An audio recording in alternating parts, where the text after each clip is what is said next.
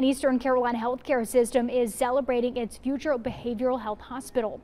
Amarachi Uche went to a beam ceremony for it and talked to a behavioral health administrator, a nurse, and the construction project manager. She's live now in Greenville with more. Amarachi.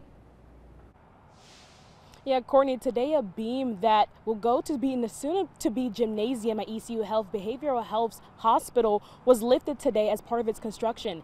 Now, the ongoing project has been going on for 7 months, but a lot of people are already excited to open its doors to help those in need.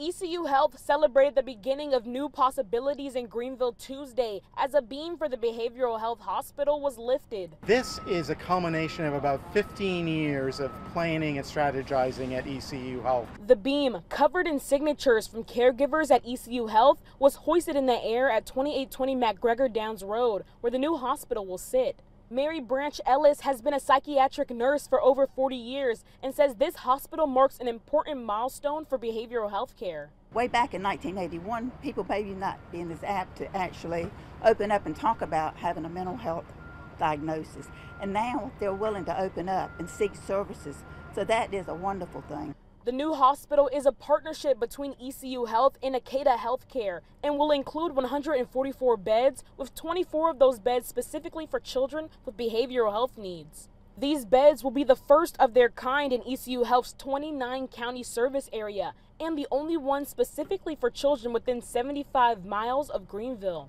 It's just a real great honor to do something for the community as well as the state of North Carolina. The hospital will not only serve as a teaching hospital for psychiatry, social work, nursing, and other behavioral health professionals, but also offer support for the community. We all know that mental health is health, and we usually heal better when we have a nice surrounding around us. Simpson says right now they have to send patients over an hour drive away to get the care they need. So hopefully when this comes, they'll have a behavioral health care right here in their backyard. Reporting live in Greenville, Amarachi Uche, WITN News.